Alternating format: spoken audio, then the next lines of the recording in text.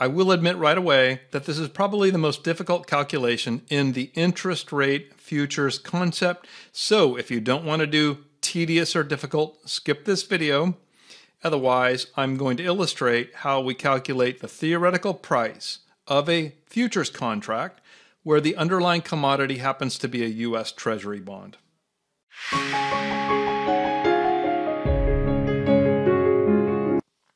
In order to make this easier to follow along, I've used the exact same assumptions that are in John Hull's example 6.2. Those assumptions are given in yellow.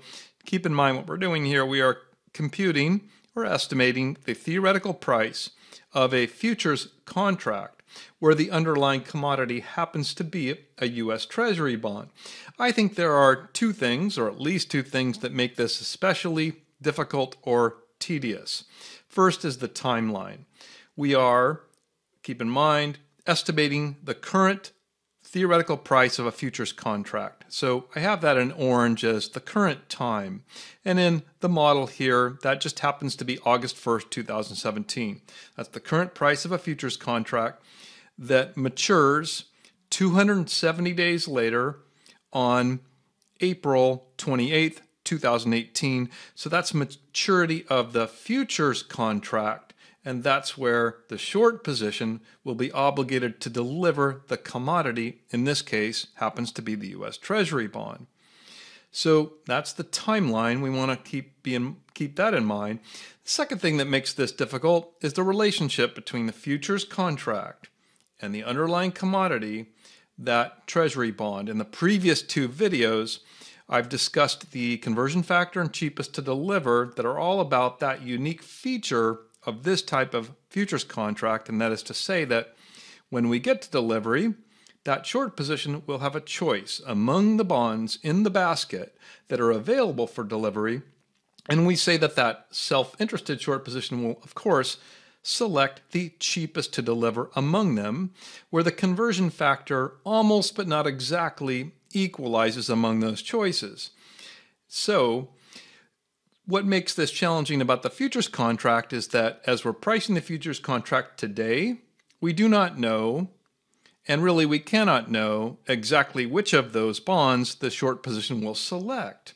So we have to make that assumption, as John Hull notes in the problem setup. And you can see here in the assumptions that what we assume is that the cheapest to deliver bond, we're guessing here really, will be a bond with a 12% coupon, and we'll have here, you can see, a conversion factor of 1.6. Right, so when we get to maturity, the short position delivers that bond that's cheapest to deliver with the 12% coupon, and they will receive the settlement price on the futures contract multiplied by the conversion factor. Okay, so because these calculations are tedious, I have this diagram which I hope helps make sense of this, and that is that I start here in the lower left-hand corner where we have the quote price, also called the flat price, or it could even be called the clean price, of that cheapest to deliver bond, which is, you can see, an assumption of $115. So as in yellow, I have the current quoted or clean price of what we have assumed is the cheapest to deliver bond. Okay, we add accrued interest. As you probably know, we add accrued interest to get the cash price of the same bond. So we would go from a quoted or flat price to a cash or full price by adding the accrued interest. That's basic bond math. And we get $116.978. And just a reminder, that's a spot price. We oftentimes don't say that. It's just implicit. It's the spot price of that bond. Happens to be the spot cash bond, the spot cash price of what we are assuming is the cheapest to deliver bond. Okay, then we convert the spot price into a forward price, treating it like a commodity. And as you'd expect, that price increases, in this example, to 119.711. And so this is now the cash or full price of the same bond, but it's a forward price as opposed to a spot price. So you see how I started here and I'm moving up, and now I'm just going to deconstruct going in the opposite direction. So I'm going to subtract the accrued interest. And so if we take the cash or full price, subtract the accrued interest, we end up with the quote or flat price. See how these are in parallel? But the only difference now is I have a forward price as opposed to a spot price. So I now have $114 and about 86 cents, which is the quote price or flat price, but it's a forward price of what we have assumed is the cheapest to deliver bond.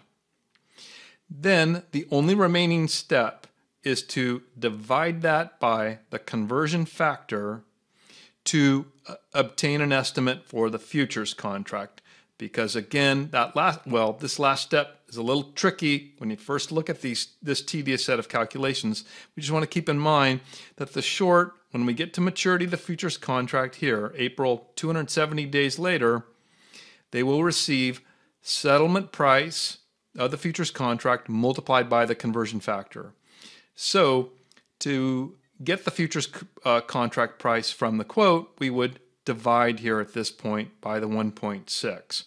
And we get here an estimate of the theoretical futures price of this contract of $71 and just about, looks like 79 cents.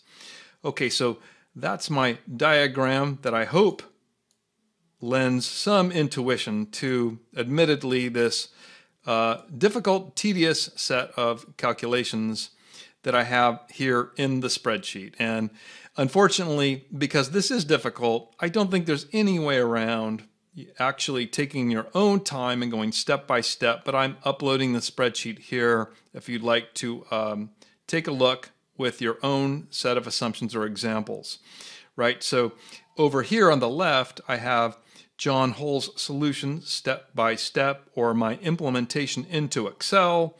Up here in the upper left, of course, I have the assumptions.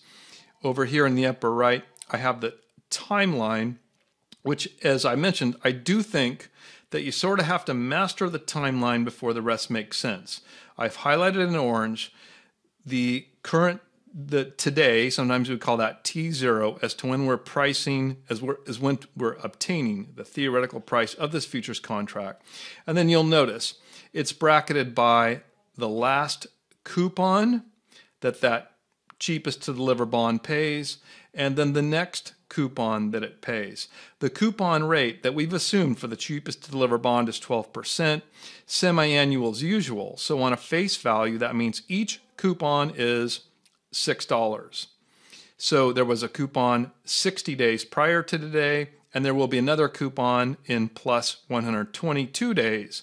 And then by taking 270 and subtracting the 122 days, we can see that in another 148 days, we would have maturity of the futures contract. And I remind, that's maturity of the futures contract, which is separate from the underlying cheapest to deliver bond. Okay, so that with the timeline. And then over here, I have John Hull's calculations, but in this short video, I'll prefer, as my final step here, just to focus on my recasting of this or reinterpretation of this, its equivalent into the cost of carry model. I do that because for most of us studying John Hull here at this section, the cost of carry is much more intuitive to us, and that's all we're doing here. Right? It's basically a two-step. It's first, we use the cost of carry to calculate the forward price. So that's the forward cash price. And then we take that cash or dirty price, convert it to the clean price, and standardize it by dividing the conversion factor. So here we have that spot price of $116,978, and that is the cash or dirty or full price of the cheapest to deliver bond. So you can see that $116,978, all that is the quoted price of the cheapest to deliver bond, $115, where we've added the accrued interest because 60 days have elapsed since the last coupon payment. Then There will be another coupon coming up, another $6. You can see the present value of that is a little bit less than $6. In the cost of carry model, that's a lumpy income that we know about, and so you can see would be included here in the cost of carry by subtracting it from the spot price. And so here in this forward cash price, I have the same price for the cash futures price of 119.711, but I'm simply using the cost of carry model that for some of us at this point in the syllabus will be very familiar, right? We take the spot, we subtract the present value of known income here, and that's the next coupon. You can see it's a little bit less than $6, and then we compound it forward. So that 119.711 again is using the cost of carry model to compute the forward price of the cash or full price of that cheapest to deliver bond. Then the only thing we need to do is reverse engineer it. In the second step, reverse engineer, so to speak, we subtract the accrued interest, and you can see that's less than $6 as well, which will give us the quoted forward price of this cheapest to deliver 12% bond. You can see is a little bit less than 115, and we take that final step of dividing by the conversion factor of 1.6. Gets us the futures price, which is the point of the exercise. So these values that I've color coded, they match. Here's John Hull's sort of what I consider that tedious walkthrough. And then again here's my attempt to make it just incrementally easier by recasting into cost of carry, where we first use the cost of carry to get the forward cash price, so the cheapest to deliver, and then we back out really the theoretical price of the futures contract on that underlying bond. Okay, so that spreadsheet is there's a link to the spreadsheet you can look at and take more time with. I hope that's helpful. If the video is helpful, please subscribe to the channel and you'll get updated with the next videos. Thanks.